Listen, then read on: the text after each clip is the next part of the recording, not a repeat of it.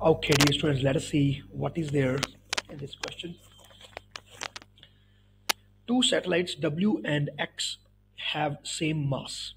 Two satellites. They have circular orbits around the same planet.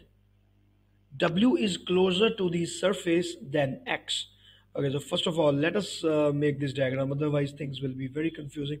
So this is planet and there are two satellites and they have the same masses, M and M. W is closer and X is farther.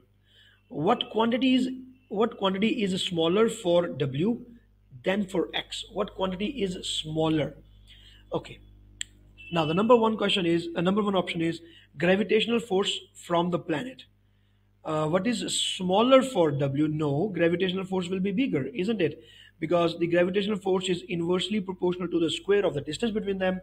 And for W, distance is lesser and force is inversely proportional, it is going to be more. Angular velocity, angular velocity, orbital speed. Okay, as per the orbital speed is concerned, let us talk about this now. What is the formula for the orbital speed? Gm by r square root. So you see that the formula for orbital speed of the satellite does not depend on the mass of satellite first. So it is given that the masses are the same, but even if they are not the same, doesn't matter. So in this case, I can only say that the orbital speed is also inversely proportional to distance. So for W, if the distance is lesser, the orbital speed will be more. So orbital speed will also be more. So if orbital speed is going to be more, angular velocity will also be more. So angular velocity has to be more. So there is the formula like V is equal to R omega. And so um, angular velocity, we have to see it. Yes, V is like 1 by root R. Yes, angular, yeah, this will be like R raised to power 3 by 2. Sorry for this. R raised to power 3 by 2 because this R will go down. So omega will be directly proportional to this. Again, omega is inversely proportional. Hence, angular velocity will also increase.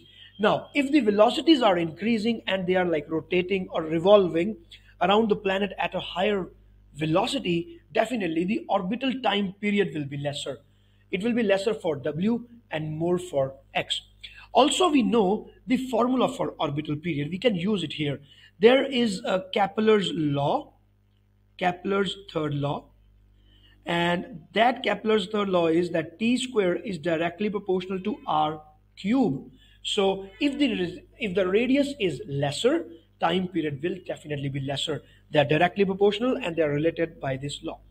Okay, dear students, this is Professor Varun, and please subscribe to the YouTube channel. Also, share the video with all of your friends. All the best.